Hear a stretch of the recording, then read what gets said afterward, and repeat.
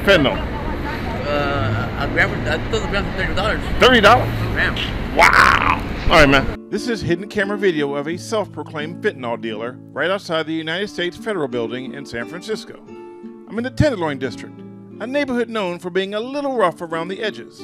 This area has a lot to be desired. Actually, that's a great way of putting it. It has a lot to be desired. It's wonderful. It is desirable. We should make it amazing. It has amazing potential. It has an amazing history. But something has changed, and let's just say, not for the better. Yeah, man, where we come from, man, you couldn't do this.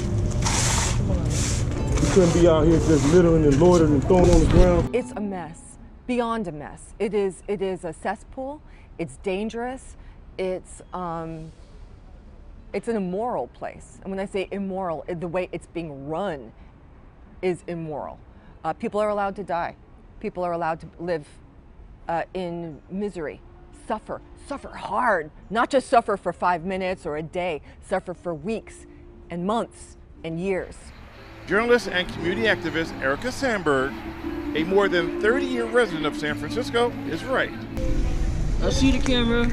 Camera. You got camera in there. It's not uncommon to see people shooting up heroin, rock cocaine, crystal meth, and fentanyl. And yes, smoking fentanyl is a thing. In this car, 2 people were literally passed out, also in the shadows of the Federal Building. I flagged down a San Francisco paramedic who checked on their well-being. He woke them up and determined it wasn't an overdose. They were given a free box of Narcan and information on getting help. Overdoses are common out here. I spent a week in the Tenderloin District looking at what's going on with a fresh set of eyes. You see, I left in 2018 to move to Arizona. The Tenderloin District has had its problems even back then. But in 2021, let's just say it's gotten a lot worse. So in this series, we will take a critical eye of the Tenderloin, my observations and possible solutions, if that's even possible. But why, if it's so bad, then why are people still doing it every day? As another drug dealer makes a transaction behind him. So this is common here.